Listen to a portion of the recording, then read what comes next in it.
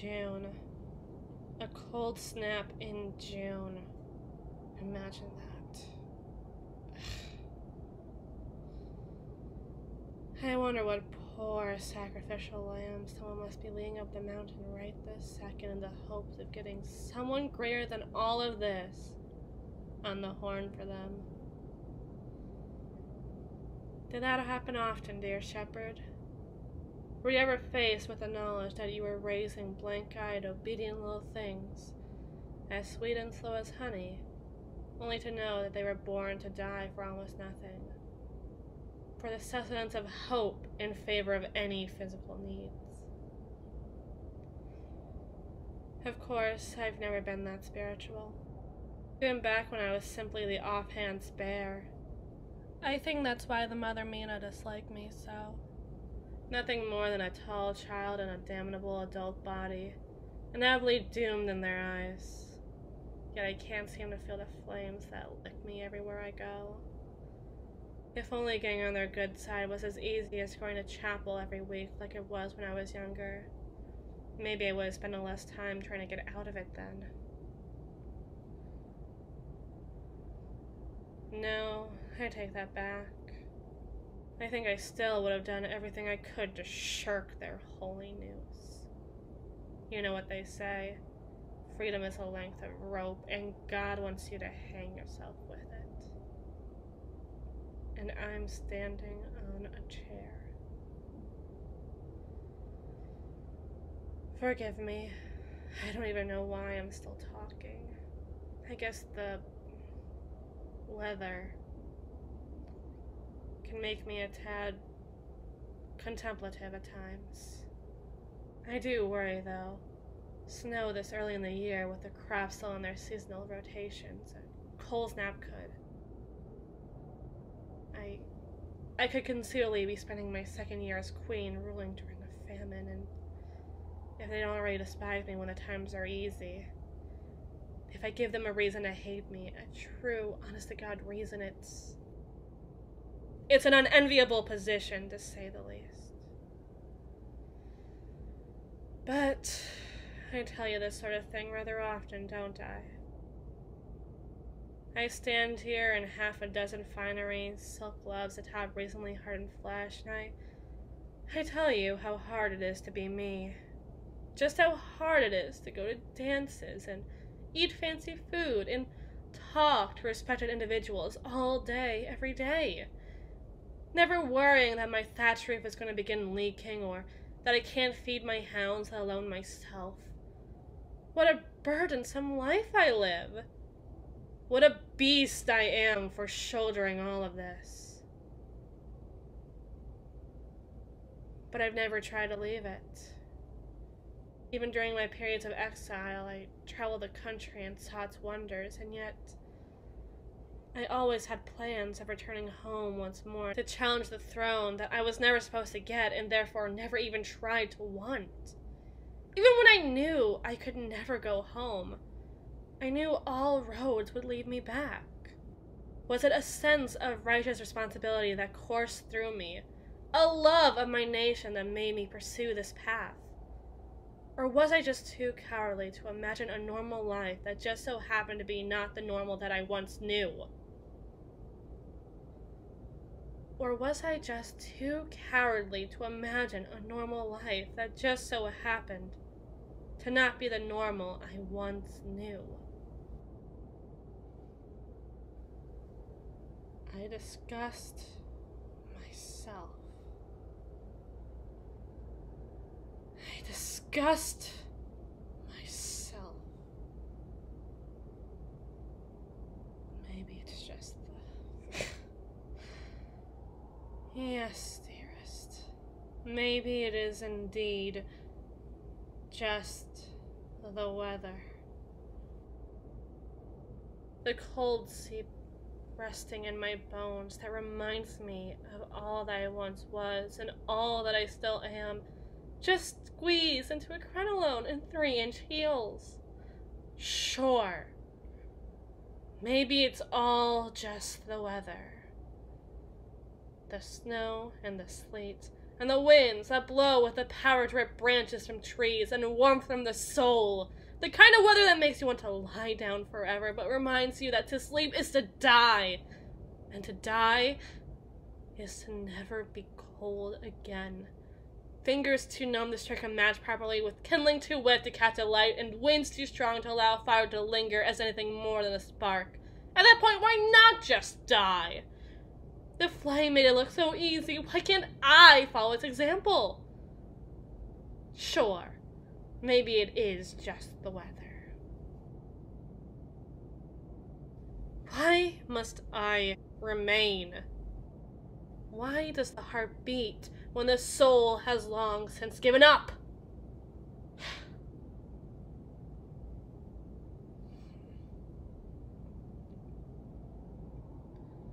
If the Mother Dahlia sees you leaning on me in such a way, I don't know who I'd send to be executed first. Her or you.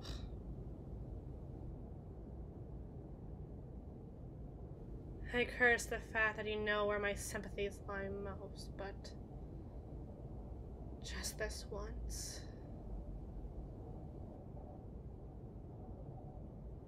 I'd lay at your feet like the stupidly loyal dog I am if you asked me to, but I expect you never to ask me such a thing. That's why I feel so comfortable offering. I expect you'd never seek to rob me of my dignity. I don't have enough to be considered worth plundering to begin with.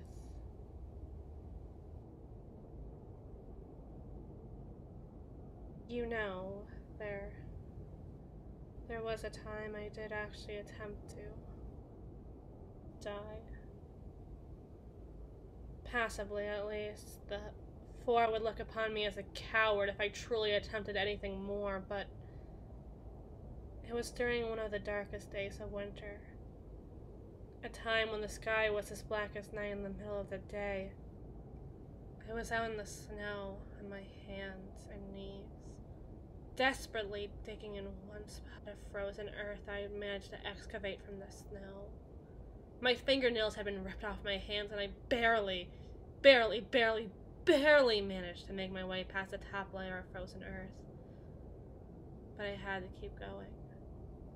The hot blood leaving my body froze to my fingers, but if I stopped digging for even a second, I would surely be no longer. As plentiful as the rabbits were when I could manage to find a den I could fit through, they were small, and it was almost more worth it to keep them alive just because their little bodies pulsed with so much heat, but my hunger almost always got the better of me at one point or another, and of course, I had my competition. Competition far more rewarding, but far harder to take down than a rabbit. I couldn't risk it in my emaciated state, but I needed it more than anything, and yet, there I was, scratching away at dirt, desperately seeing the remnants of roots in between bites of bark. I think at some point, it all got to me. This idea I was expending all this effort for what? The hopes of living another day? Another miserable winter day of savagery and sickness and starvation for another day after that? And a day after that? It all seemed so demented I wanted to laugh, but that would require some real effort. Effort to communicate, to speak almost. Something that I hadn't even attempted for months. And hadn't tried, but still, I tried. A dry crackle of a laugh before I fell face first into the snow. The wind carried it farther than I ever could have.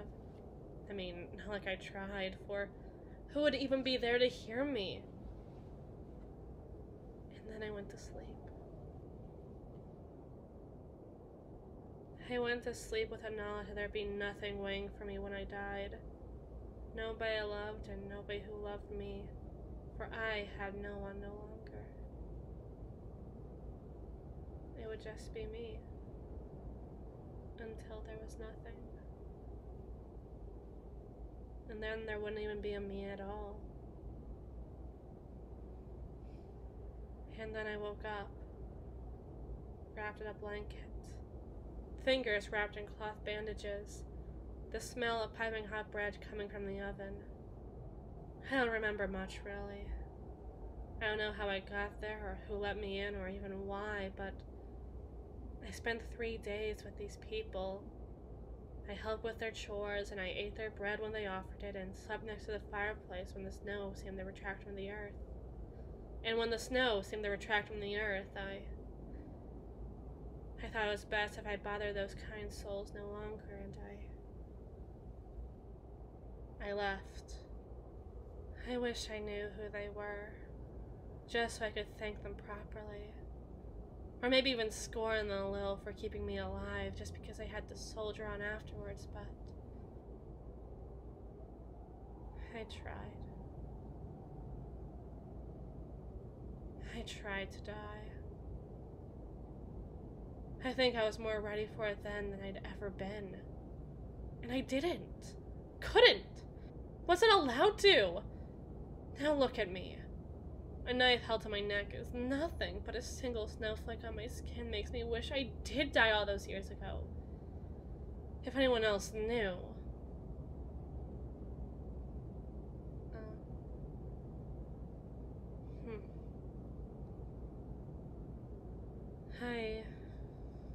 I suppose if nothing else can get truly done today with how drafty the castle is, then perhaps taking the day to cuddle under blankets together wouldn't be unacceptable to me, dear. Provided I can bring my paperwork with me, of course. I don't need the mothers on my case for not approving the recent debt plans or trade relationships. It may very well be our very best chance to stop a cold snaps or a famine from ravaging the lands as they've eaten away at me once.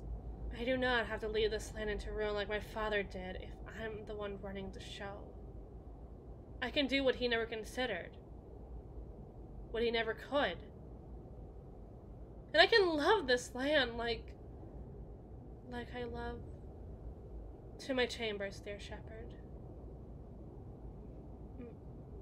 May I ask you to hold nothing. Never mind. Forget I said anything.